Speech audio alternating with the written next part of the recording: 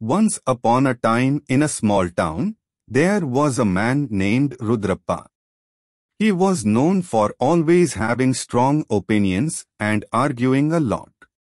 One day, he went to a teacher and started arguing about something unnecessary. The teacher listened patiently to all his arguments and tried to reply, but Rudrappa just kept disagreeing and questioning without really listening. Then, the teacher decided to teach him a lesson. He went inside and started making tea. When he came back, he had an empty glass, and he began pouring tea into it in front of Rudrappa. The tea kept pouring, and the glass became full, even overflowing. Rudrappa asked, "Why are you still pouring tea when the glass is full?" The teacher responded with a question, "What's wrong with it?" Rudrappa said, "How can you fill the glass when it's already full?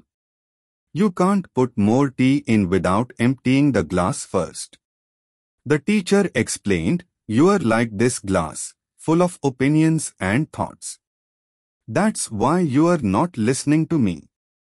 Clear your mind from all those thoughts, and then you can understand me better." This made Rudrappa realize, and he stopped being argumentative. The story shows that sometimes we need to clear our minds to truly understand others. Now, we will discover some English vocabularies from the story.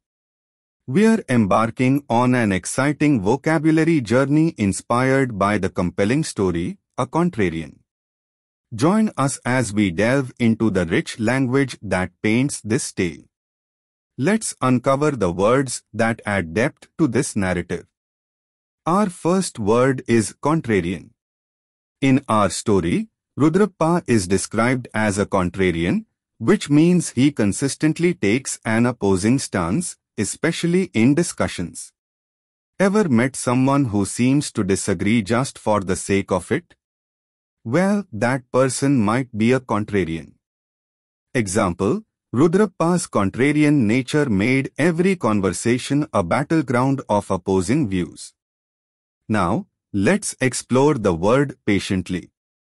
The teacher in the story listened patiently to Rudrappa's arguments. Being patient means waiting calmly without getting annoyed, an essential quality in effective communication. Example, the teacher patiently absorbed Rudrappa's numerous arguments. Our next word is unnecessary. Rudrappa started arguing about something unnecessary. When we say something is unnecessary, it means it's not needed or important. Example, Rudrappa wasted time arguing about unnecessary things that didn't really matter. The story imparts a valuable lesson. A lesson is something learned or taught, often providing insight or guidance. Example sentence, Rudrappa learned an important lesson about open-mindedness and listening. Closing. And there you have it, our vocabulary journey inspired by A Contrarian. These words not only make the story intriguing, but also help us comprehend and express ideas better. If you enjoyed this video, give it a thumbs up. Subscribe for more word adventures and hit that notification bell. Until next time, keep expanding your vocabulary.